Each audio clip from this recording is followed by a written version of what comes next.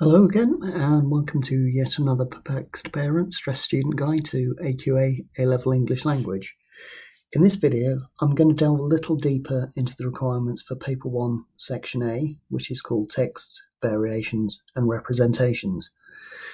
In this section, your son or daughter is presented with two texts on a linked theme, but from different time periods.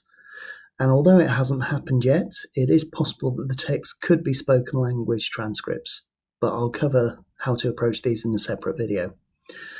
There are three parts to Section A. Part 1 is an analysis of text A. Part 2 is an analysis of text B. And Part 3 is a comparative analysis of the two texts together. The questions for both A and B, the individual textual analysis, asks for a discussion of how the writer uses language to create meanings and representations. And this is what this essentially means.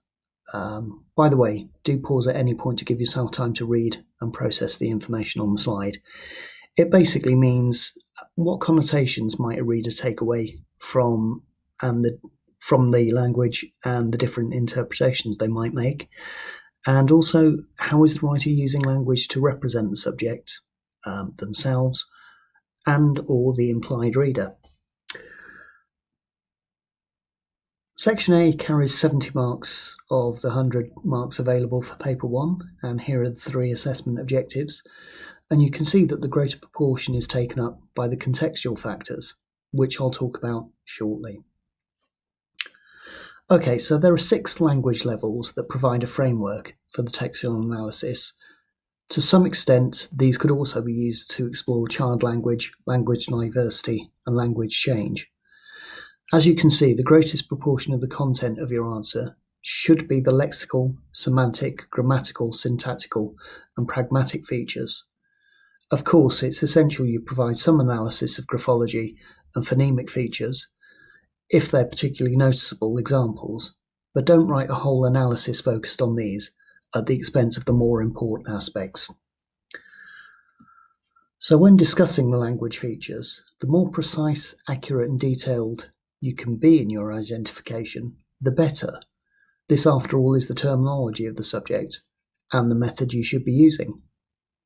So this slide and the following one both contain some of the subject vocabulary, but it's by no means exhaustive, so if you have heard other terms, do use those as well. There's no way around it. These need to be learned. Just like when you're studying a second language, French or German or Spanish, you just have to learn the language of the subject.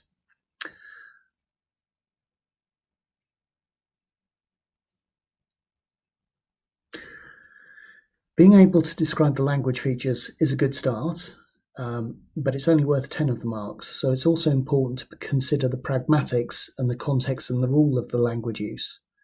In this pyramid, I've arranged the context in what I believe to be the most to least important, and the size of the layers might act as a visual reminder for you of what should be discussed in most detail. Obviously, the purpose of the writing, be it persuasive, descriptive, entertaining, it's going to have the biggest influence. Why is the writer actually reading this? So we move up the pyramid, and you should also discuss how the audience, who the piece is being written for, affects the language choices. The time period in which the piece was written will also have a big effect, and also the genre and the technology. So the discourse is an extended piece of speech or writing, and if we're not going to lose the thread of meaning when somebody produces an extended text, then we need some way to structure it, and this might be through the lexical choices and the semantic fields, through discourse markers at the start of paragraphs or sentences, how the thing is cohesive and hangs together. Are there common sentence structures? Are there common ways in which the audience is addressed?